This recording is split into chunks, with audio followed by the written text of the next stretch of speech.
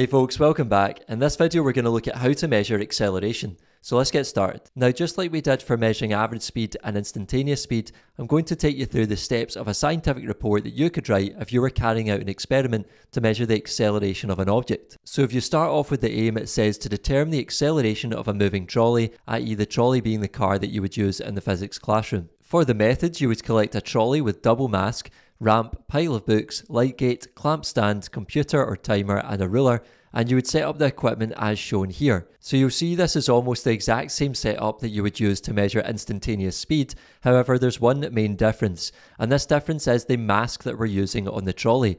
So you'll see this time, instead of just a single card or mask, we're using a double mask, which means it's got two parts separated by a gap that is going to cut through the light gate. And we'll talk about how this is going to work. We've then got a single light gate connected to a TSA timer, a ramp propped up by a pile of books, and then you would also have a ruler. So what would you do with this equipment? Well, it says firstly measure the lengths of the two masks, i.e. cards, using a ruler, and input these to the computer or TSA timer. So you would measure these two parts of the mask using a ruler, and they should be the same length or width. And then it says that the computer or timer measures the time taken between the first mask intercepting the light gate and the second mask intercepting the light gate. The initial and final velocities of the trolley can be calculated from these measurements. So if we look back at the picture, how does that actually work? Well, what the timer is actually going to do is it's going to measure 3 times. One of the times will be the time taken for the front of the whole mask to cut the light gate until the back of the whole mask cuts the light gate. And that will give you your time t, which you use in the acceleration equation here. So that gives you this t value here. However, in order to calculate the initial velocity u and final velocity v to put into this acceleration equation, the timer must also measure 2 other times. So the first time will be used to find the initial velocity u, and that is by doing a speed distance time equation. So by knowing the length of the first mask and dividing this by the time taken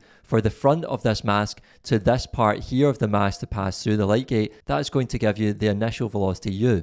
And then the final velocity v again will be found from a speed distance time calculation. So you could do v is equal to the length of the second mask or card divided by the time taken for that mask to cut the light gate. And so from the TSA timer, you should now have the values to plug into this equation to calculate the acceleration. A equals v minus u over t. Now I'll just show you a quick simulation to help you visualize this setup. So if you ignore most of this page, we're just interested in this picture down the bottom, which shows a single light gate connected to a TSA timer. We've then got a double mask on a trolley, which is on a ramp which is propped up by some books, just like the setup in the notes that we just looked at.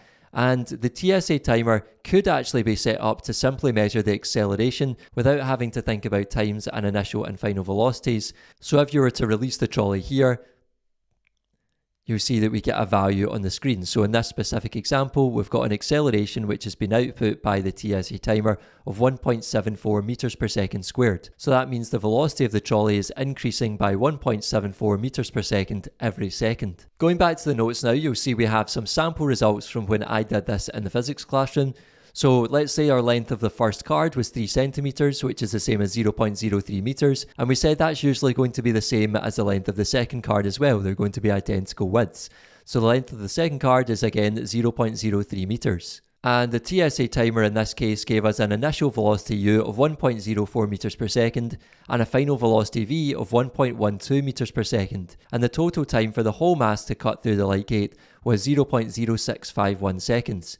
So we could then sub this into our acceleration equation, a equals v minus u over t, which gives us 1.12 minus 1.04 divided by 0.0651.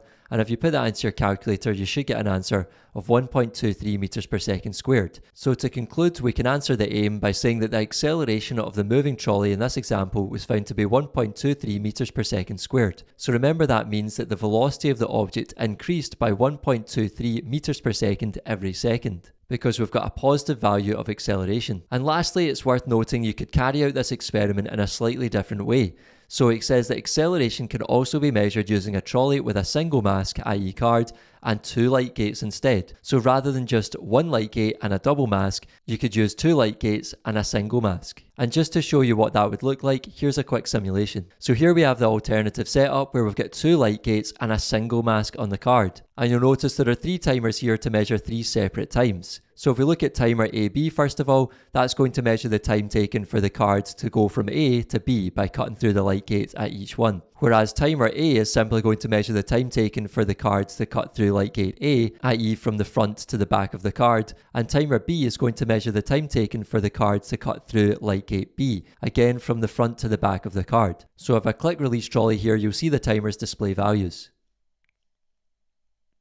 So here we've got 0.01 seconds for timer A, 0.006 seconds for timer B, and then 2.3 seconds, the longer time for the card to travel from A to B. So then using these times, we could calculate the initial velocity U using timer A, we could calculate final velocity V using timer B, and then we can use this time TAB as our total time in the equation A equals V minus U over T in order to calculate an acceleration value. That's all for this video, folks. Thanks for watching. If you made it to the end, I really appreciate it. Make sure to give the video a thumbs up, subscribe to the channel, and I'll see you in the next one. Take care.